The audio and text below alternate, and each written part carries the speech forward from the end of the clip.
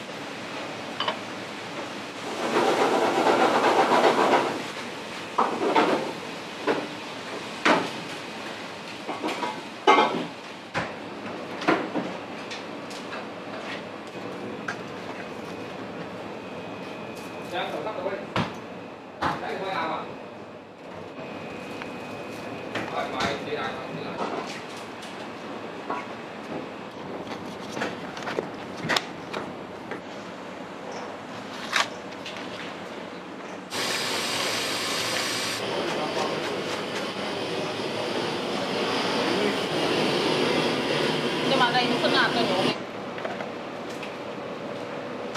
Các bạn chả. Lúc qua phải cái này.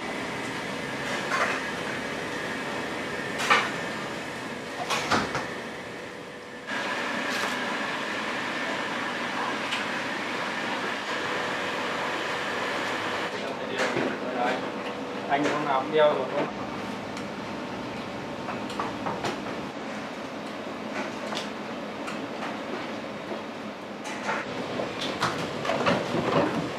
Chắc ngày cô đã xịt mấy rồi.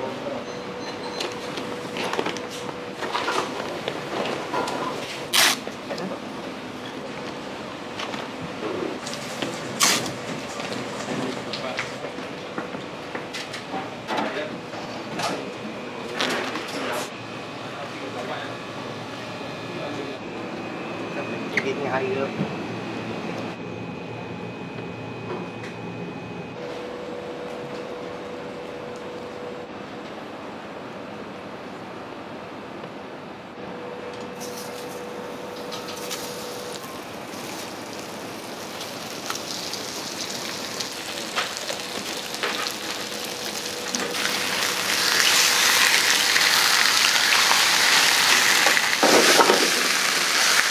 Trứng gà ăn đi nữa.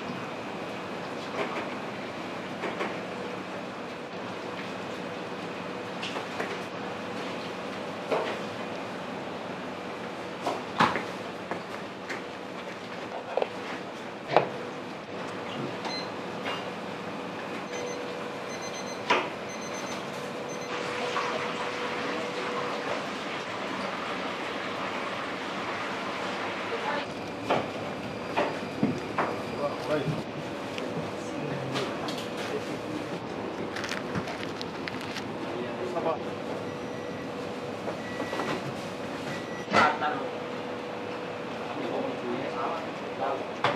ちりめんやん。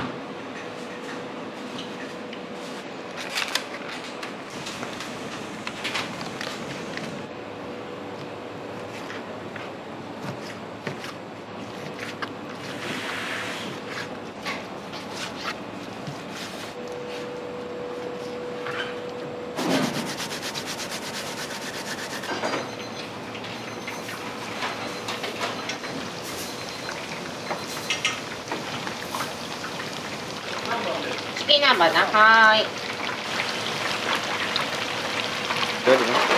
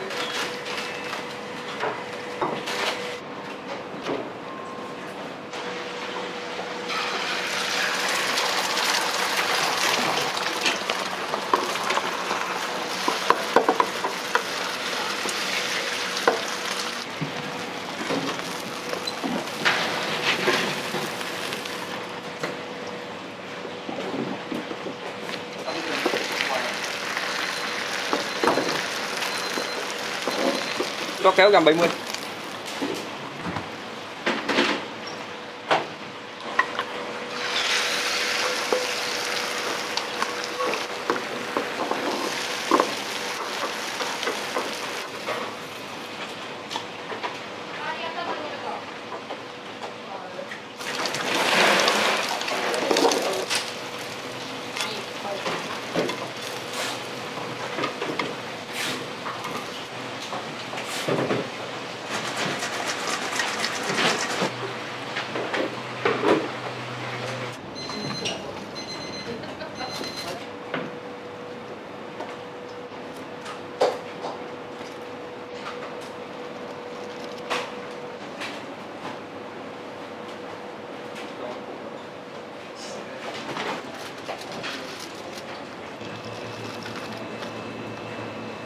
大体本当にもう手作りで。私が来て、でも教えとく感じ。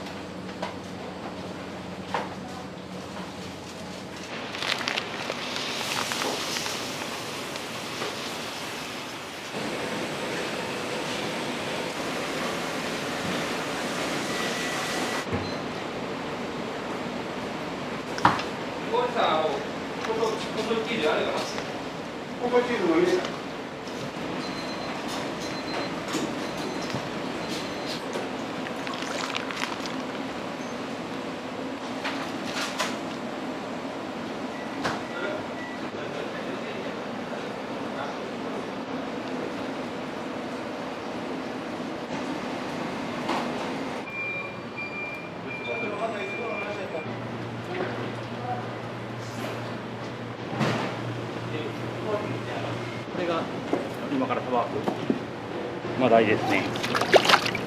どちらから？これ愛媛県ですね。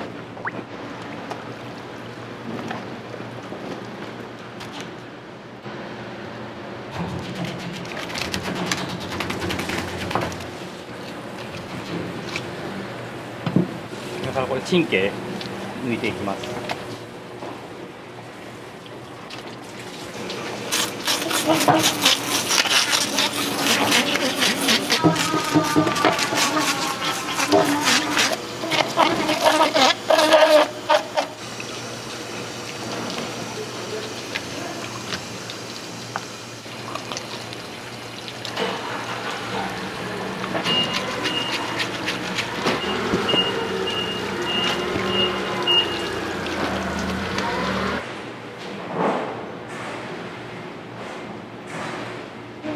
これはカンパチです。だいたい3キロぐらいですね。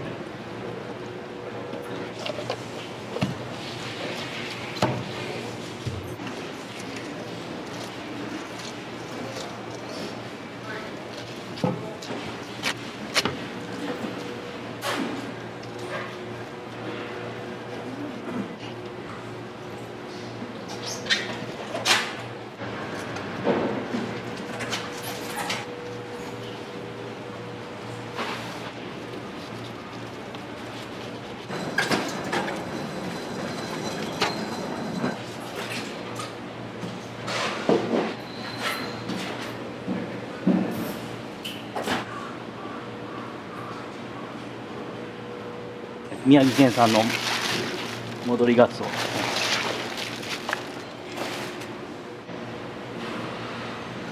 はい。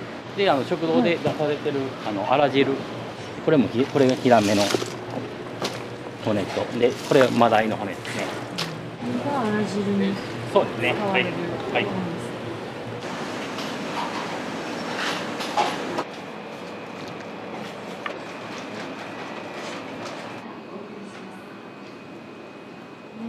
これがイカですね。これまた今からさばいて刺身。あとは金目鯛。金目鯛。はい。ホタテの貝柱ですね。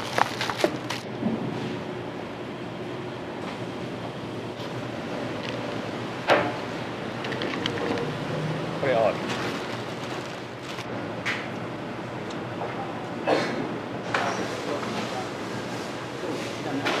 これはね、夜中にトラックでね、生きたまま運んでくるんですよ。だいたい12時前後から、今ぐらいの時間までに閉めて、でうちの場合は食堂に持って行ったりとか。その日のもの。そうですね。はい。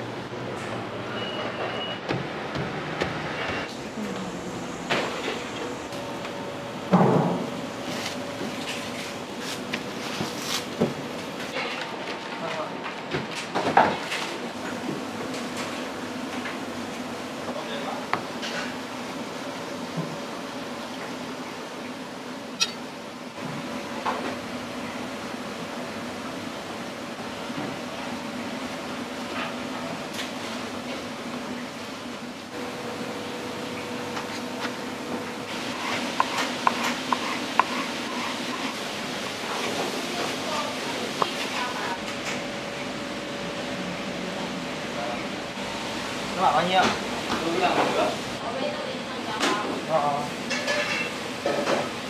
Nói vào đây.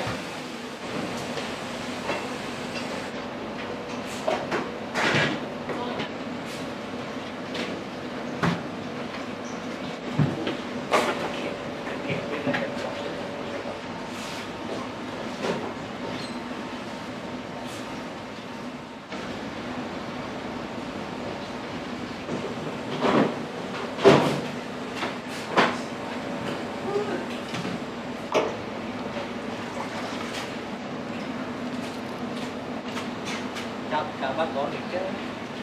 Chào rồi, chào. さ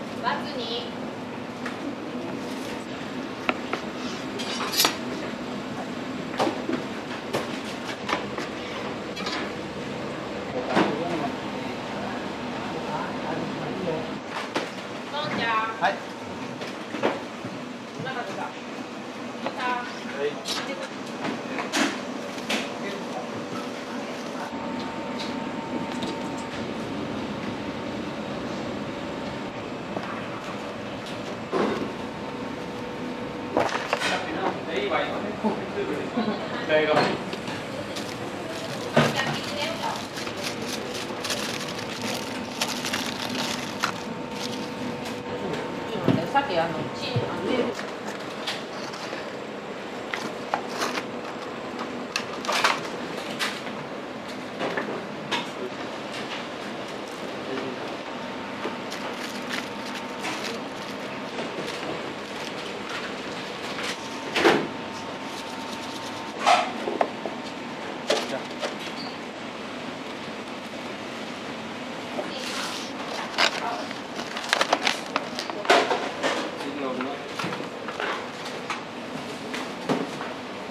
あら、本田君何したん？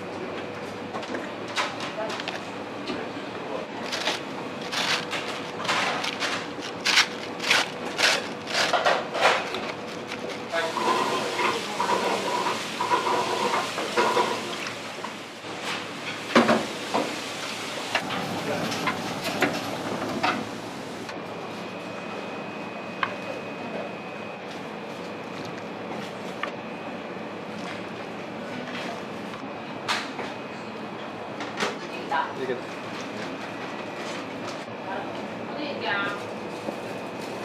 っぱ焼いていらんもん落としてそこから6時間ぐらい鍋であれで炊く。すっごいでも濃厚なスープができる。もう他何にも調味料入ってへんから、味噌汁みたいにだしなんか絶対いらんから飲んでみて。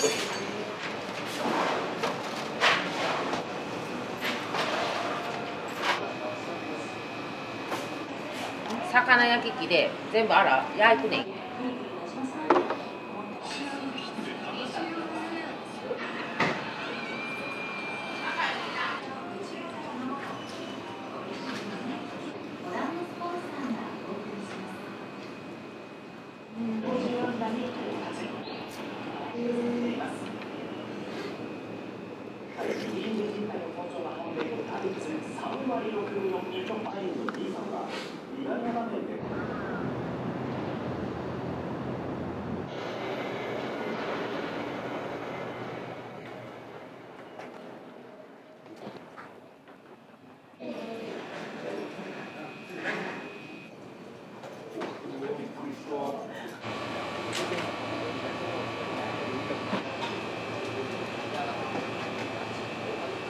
春巻き、セット。春巻き。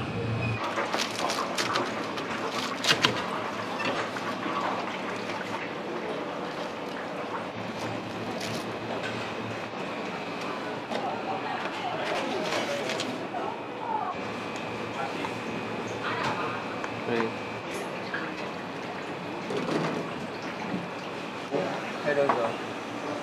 はい、いらっしゃい。3番できました。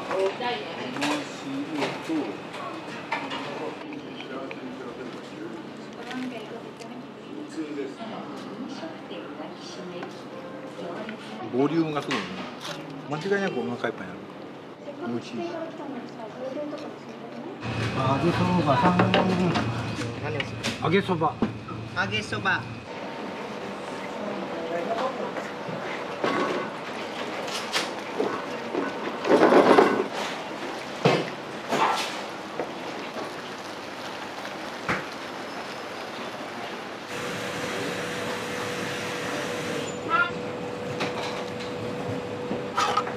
3番できました。3番どうぞ。はい。揚げそばちゃん。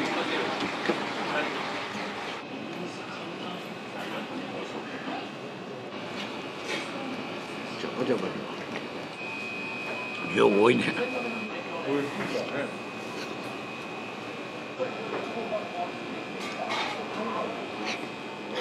どこで働かれてるんですか？下で。市場。魚配達しとん。彼は夜の9時出てきとる。晩飯やな。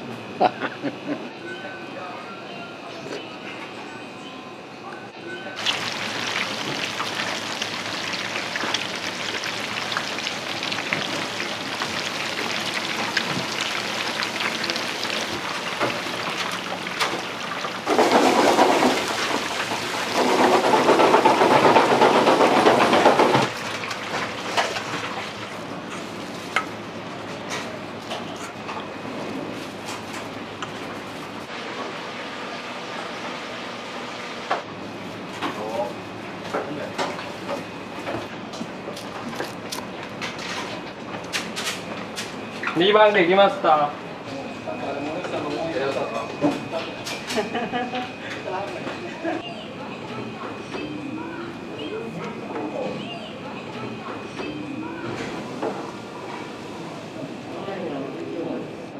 ボリュームすごいですよね。ボリュームあるからそうしてるんです。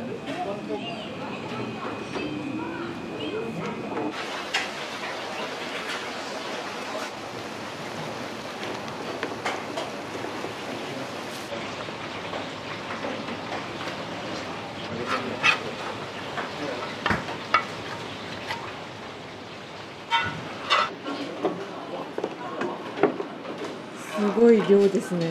いつも大盛りにしてくれてまんねん。朝から食べれるんですか？朝から食べれますよ。2時から働いてるから。晩ご飯なんですよこれが。晩ご飯。お家帰ったらもう寝る時間やから。お盛り。うん。いつもうどんは玉2つ入ってる。これで中へでここ大言うたらこんなんなんで。大言ったら大言うたらもうこんなんなんで。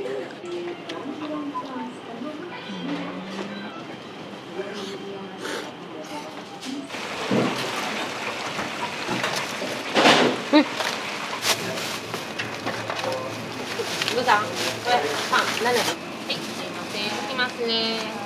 めっちゃ美味しそうねこれ。でしょ。サイズですね。これもついてんの。750円。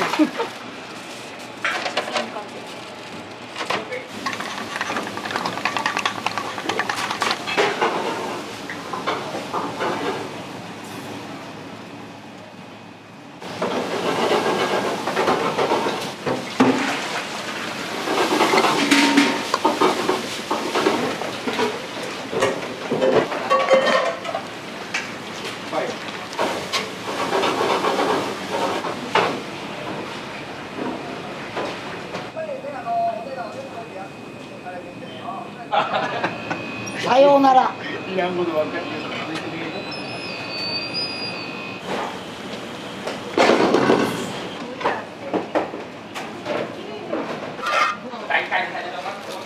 Vừa chuột chưa có đây này.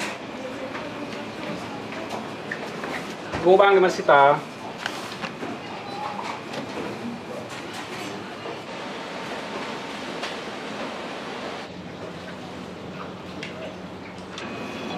これ。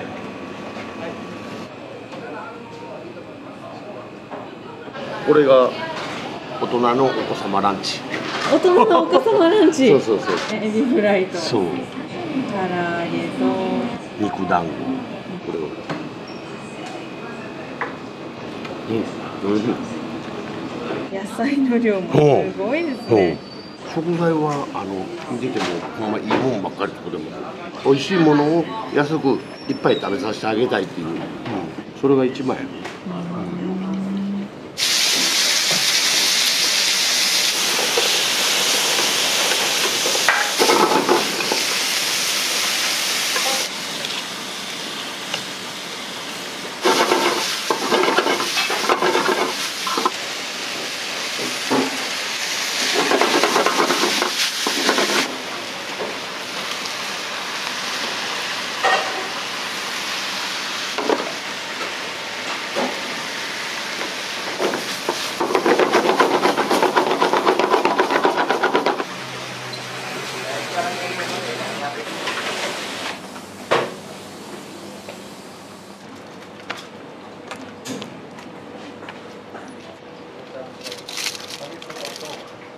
すみません、揚げきま2番で決まった。3番で決まった。はい、ありがとう。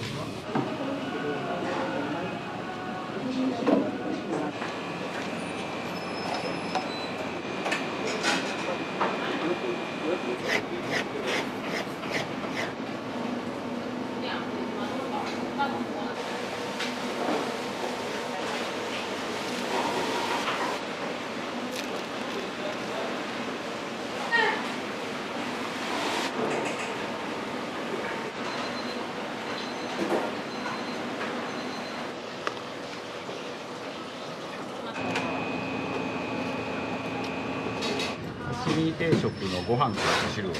はい。置きますね。ありがとうございます。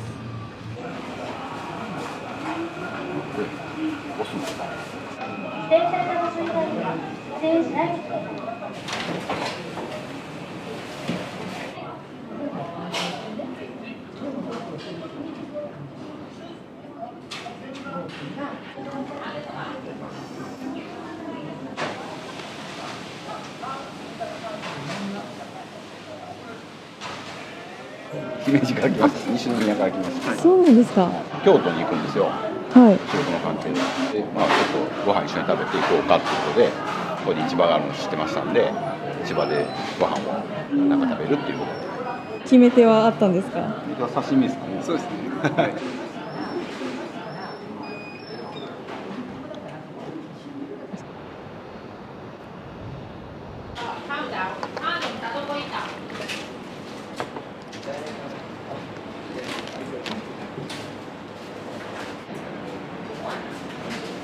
4番できました。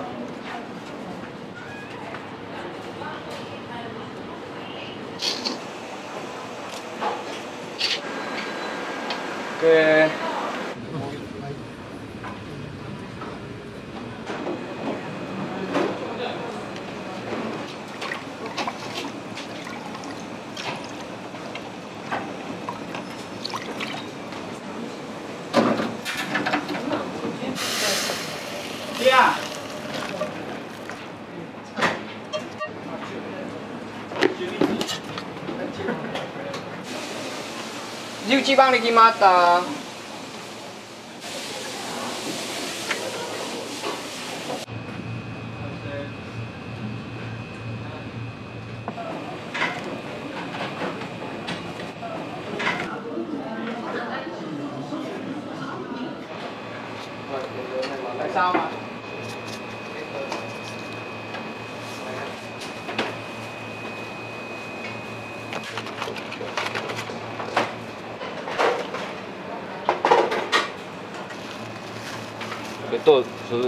750。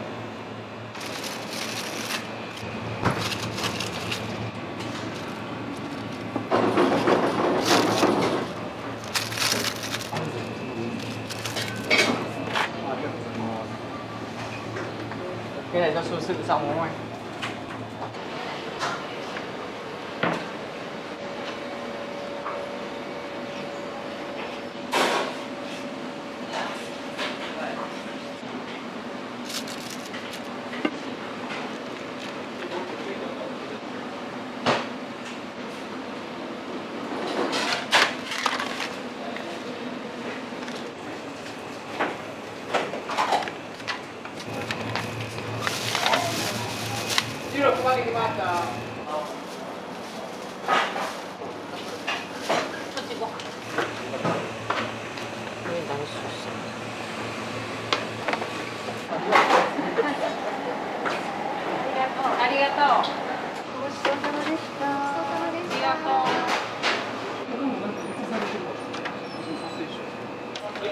18番できました。僕も腹にのスタミナ。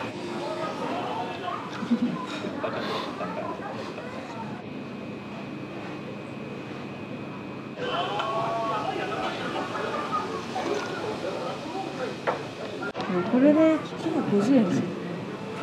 安い。安いですよね。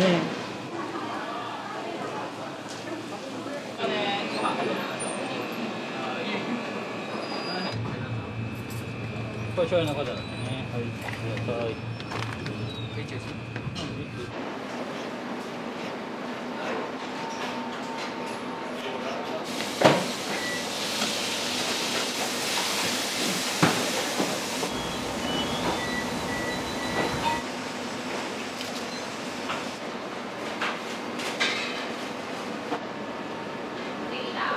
はい。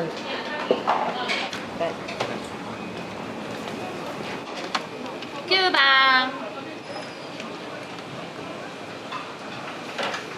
はい、姉ちゃん。はい、どうぞ。みんな同じのカツオ勘違いしてたらカツオのたたきなんですね。カツオのたたきとおわ。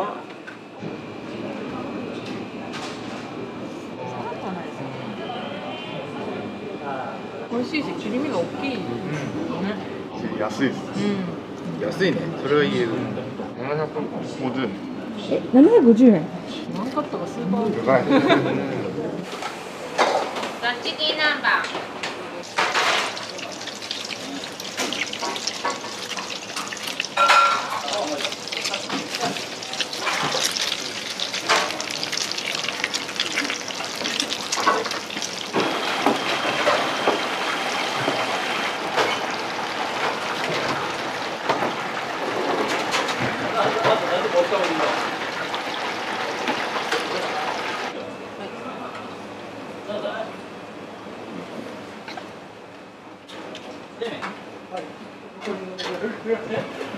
13番できました。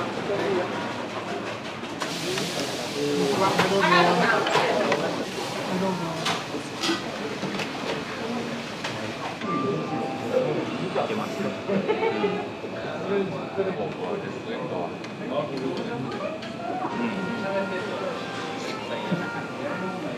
時でお昼休み終わっちゃうんですか？そうなんで。ギリギリになりそうだけど。いや、そうなんですよ。美味しいんで食べに来ちゃうんですよ。やばいですね。ちょっとあと15分。まあ余裕っすわ。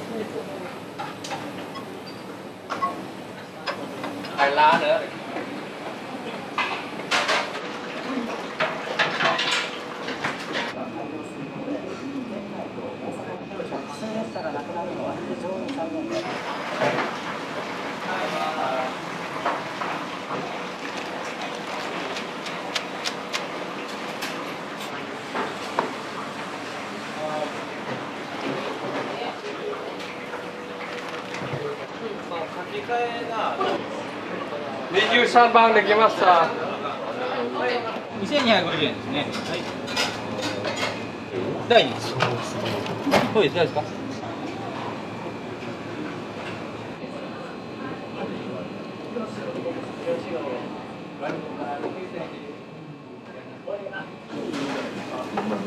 これもうまそうやな。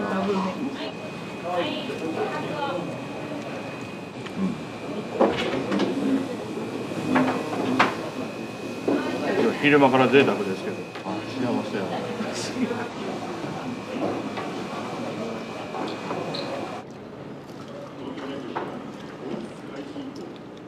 一人前の量じゃないな。うん。3人前ぐらい。美味しい。幸せですね。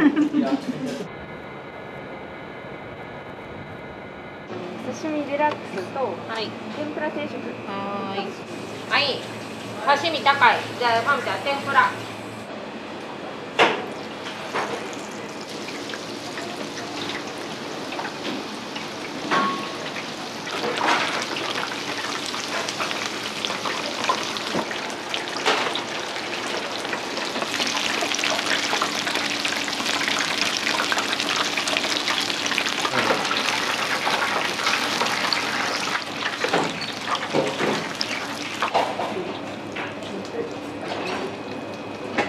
魚落としとかんちゃう、おまけ。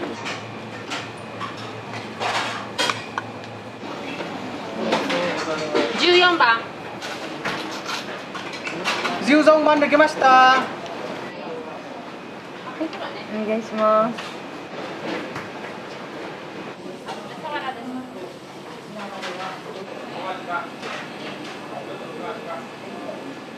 結構